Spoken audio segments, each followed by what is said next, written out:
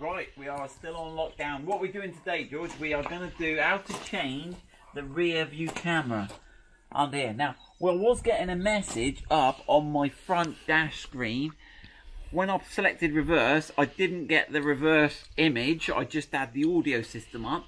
And on my speedo, the little display in the middle of my speedo instruments there said camera system fault. So I thought, not a problem. I've got a warehouse full of new cameras. I'll fit a new camera. So I fitted the new camera, so I look like I know what I'm doing, so I should look good now. But then I just put the old one back in to show you the error. I put the old one back in, and guess what? It works. So maybe they have a problem on these cars with connections. So I'll show you how to replace the camera, but you might be as well, just to have a look. Two reasons. One, you can replug it and try it. Secondly, there are two different types of camera. One of them is super expensive, one of them is super cheap. So depending what year your car is, you'll have, so it might be worth, before you go off buying a camera, have a look which one it is. Right, now we need to remove this strip here, because that houses the camera. Now I've done a separate video on that, and if you do the pointy thing, George, we'll put it there. But I'll talk you through it super quickly, just in case you don't want to. Basically, there is a trim panel here that pulls down. It's got some metal spring clips here. It's got these popper clips, and you just have to be brave, work it, pull it down.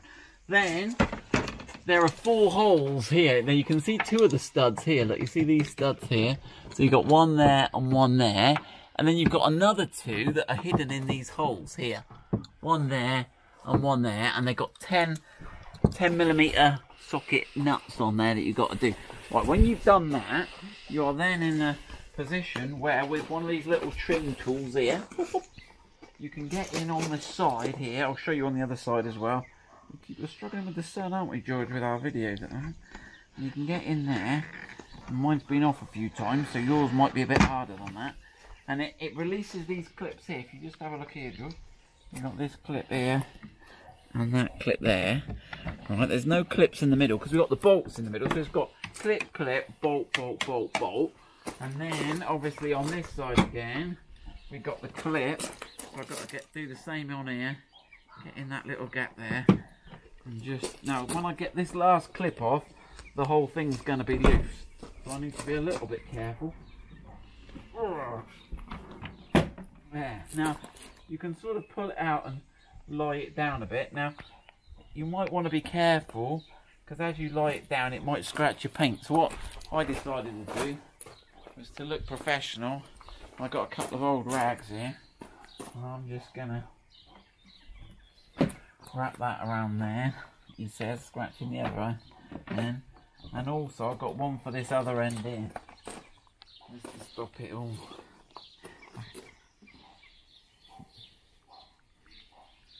Right, but I don't want to cover where the camera is in the middle there. Right, so I'm a little happier now. So this is where your camera is located. Now, you'll notice I've got this flat connector with 6 wires. Now to get this out, we've got to get that little bit there. Oh, there's my little trim tool. And you can just get in there.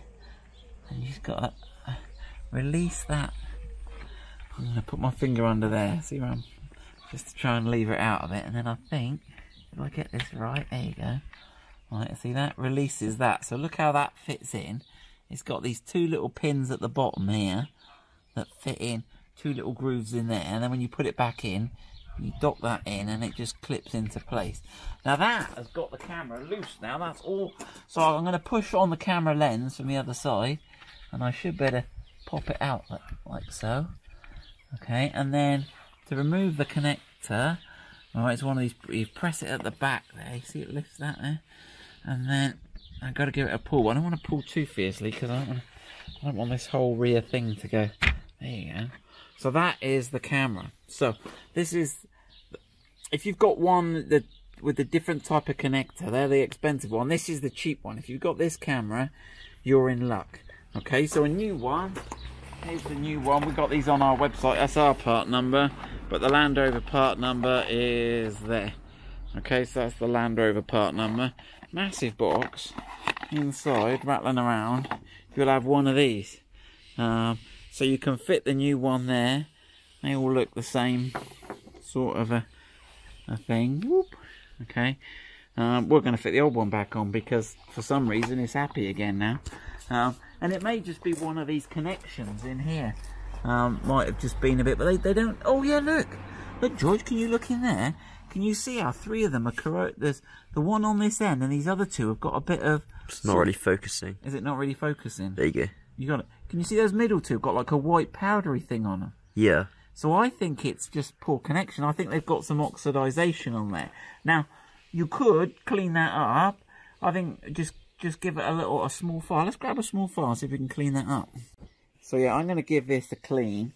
Now you can buy contact cleaner, which is a sort of spray thing. I've just got a little file there. I'm just going to clean up those pins.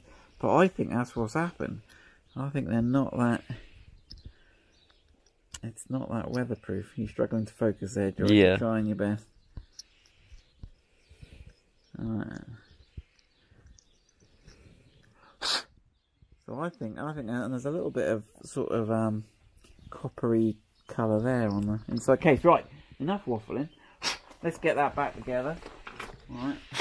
I guess we could spray some sort of a cleaner on there to stop it corroding some more. Oh. So I don't think I'm going to be the only one that has this problem. So I think 9 times out of 10, I reckon you're going to get away with cleaning that. So make sure that's locked into position, and then get those bottom two tabs. It goes that way out.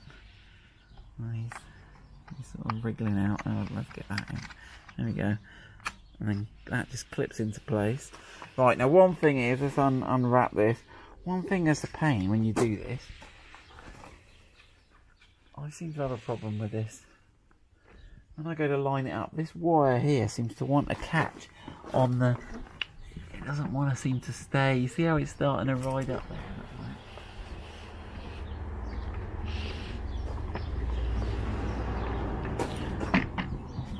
It needs to come back over here. But if you're not careful, it starts to get stuck in the...